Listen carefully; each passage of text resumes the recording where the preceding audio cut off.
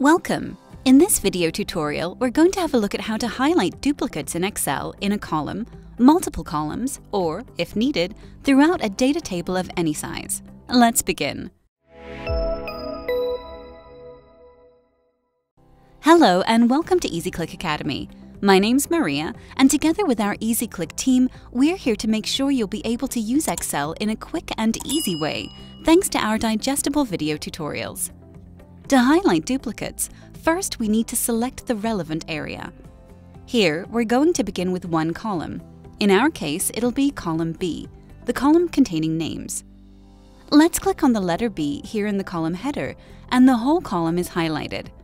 The same way we can extend the selection through two or more columns, or wherever we'd like to select cells for highlighting duplicates.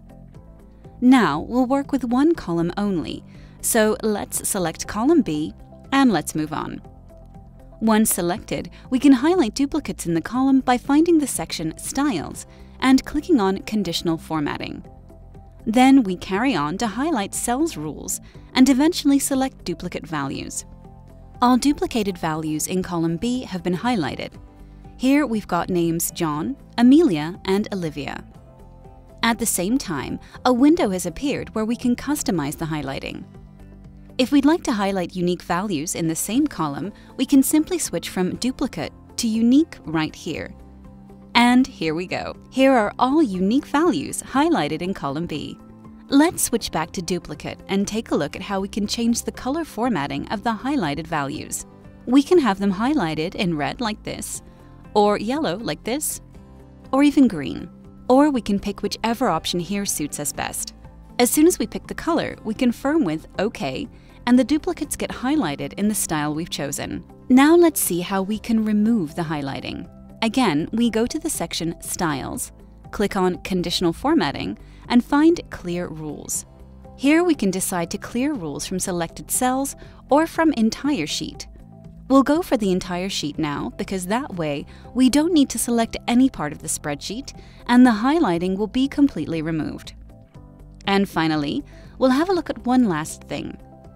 To highlight duplicates throughout the data table, we need to select the whole table. We can do it by clicking here on the upper left-hand corner to select the whole sheet, which includes the data table. Then we follow the same steps as before.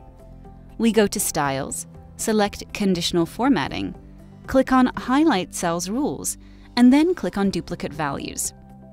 We'll keep the default color for highlighting, hit OK, and that's it. Duplicates have been highlighted throughout the table.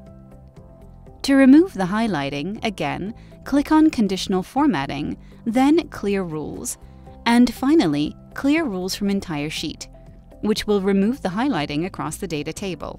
Following the same steps, we can highlight duplicates in one or multiple columns or throughout a data table. If you'd like to know how to remove duplicates from a data table, check out another video tutorial by EasyClick Academy. You can find the link in the description below. If you found this tutorial helpful, give us a like and watch other video tutorials by EasyClick Academy. Learn how to use Excel in a quick and easy way. Is this your first time on EasyClick? We'll be more than happy to welcome you in our online community. Hit that subscribe button and join the EasyClickers. Thanks for watching, and I'll see you in the next video.